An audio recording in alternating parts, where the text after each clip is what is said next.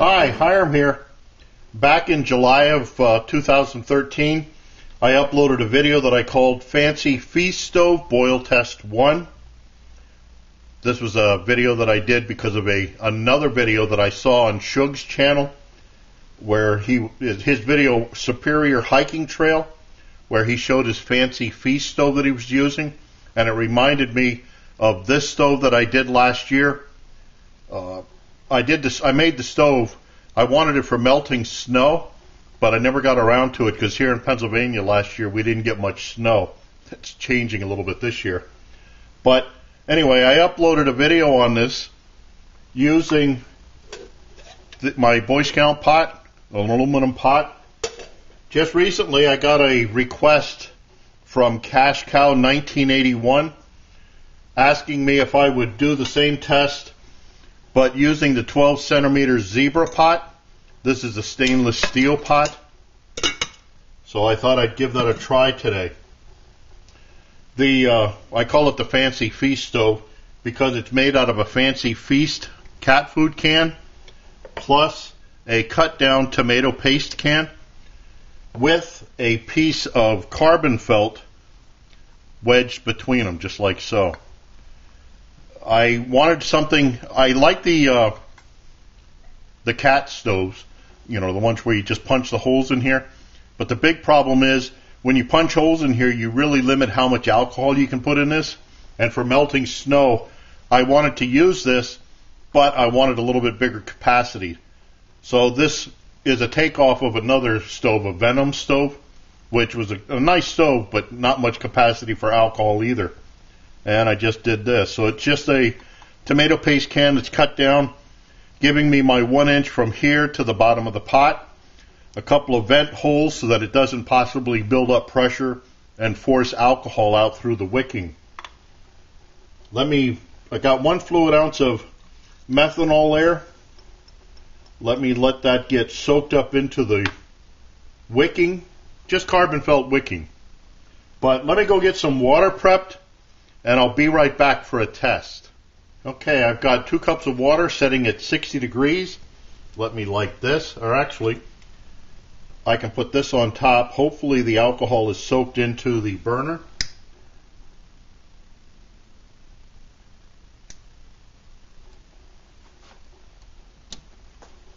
Looks like maybe it could have sat a little bit longer. With only putting 1 fluid ounce of methanol in here, it pretty much soaks it all up and doesn't give it any extra. Oops, really screwed this up. So this is already up to 63 degrees. I'll have to take that into consideration. Room temperature is 40 degrees. It's 10 degrees outside and windy, partly cloudy. Might snow again. But let's see where this goes. Okay, here we are 2 minutes into the test. The temperature's up to 108, 109, going up further.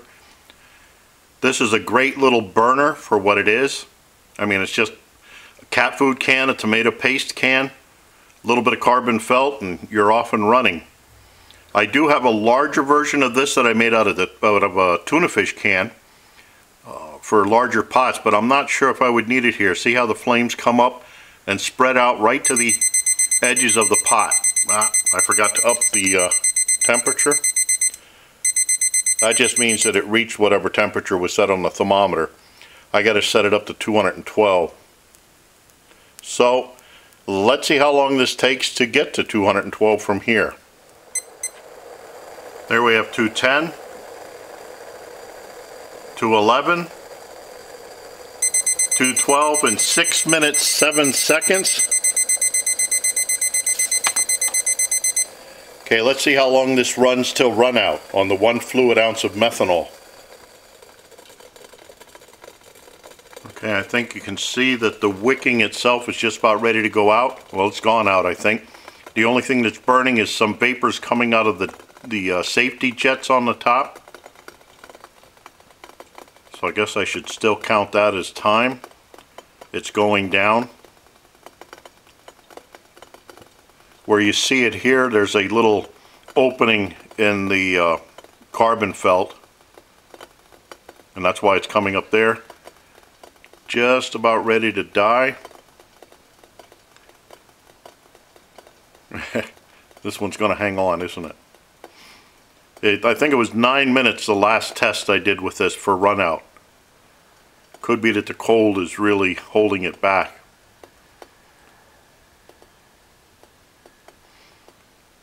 Okay, I'm going to call this as, there we go. Call it now 10 minutes 24 seconds.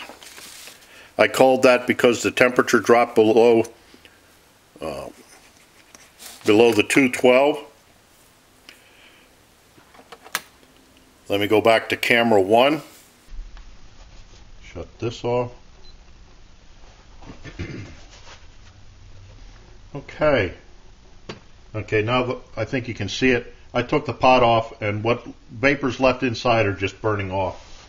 But I'm still going to call that at 1024. So interesting. That was 2 cups of water starting at 60 degrees. I was a little slow on turning on the timer. Out of practice of doing videos, I guess. But came to a boil in 6 minutes 7 seconds, and then ran out in what?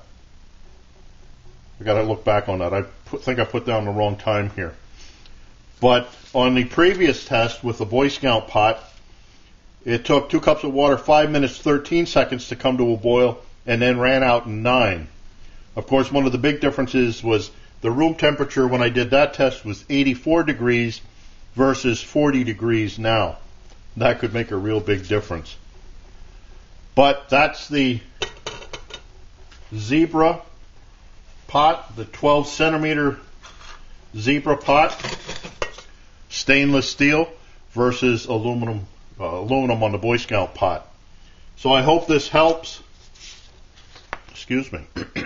Cash Cow 1981. This might be a good pot for doing snow and stuff, and I still like this. I think it would work much better if there was more than 1 fluid ounce of methanol in there. You'd especially need that if you were melting snow. When you do it with just the 1 fluid ounce, it really doesn't have enough fluid behind it to kind of force it up in through the carbon felt. That's why I kind of goofed it up a little bit on the starting the timer. I'll leave links down below to where I did the first test with this using the Boy Scout pot. I'll also leave a link down below for the video that Shug did that got me to doing the video on this thing, reminding me, I should say. If you haven't seen his videos, you got to check them out. Really entertaining and very educational. Again, I'll leave links down below for those. So I thank Cash Cow 1981 for his request to do this. I thank you for watching.